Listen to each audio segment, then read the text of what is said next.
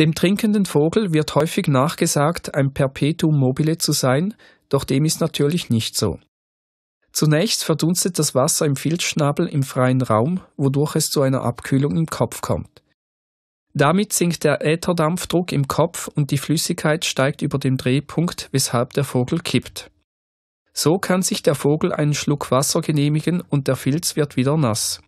Gleichzeitig taucht das Verbindungsröhrchen aus der Ätherflüssigkeit auf und der Äther fließt wieder in den Körper zurück, der Vogel richtet sich wieder auf.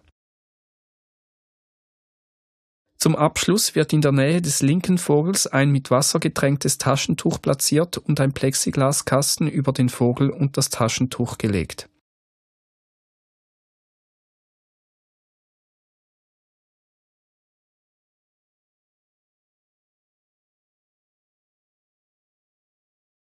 Die Verdunstung versiegt wegen der hohen Luftfeuchtigkeit, weshalb auch die Trinkbewegung des Vogels zum Erliegen kommt.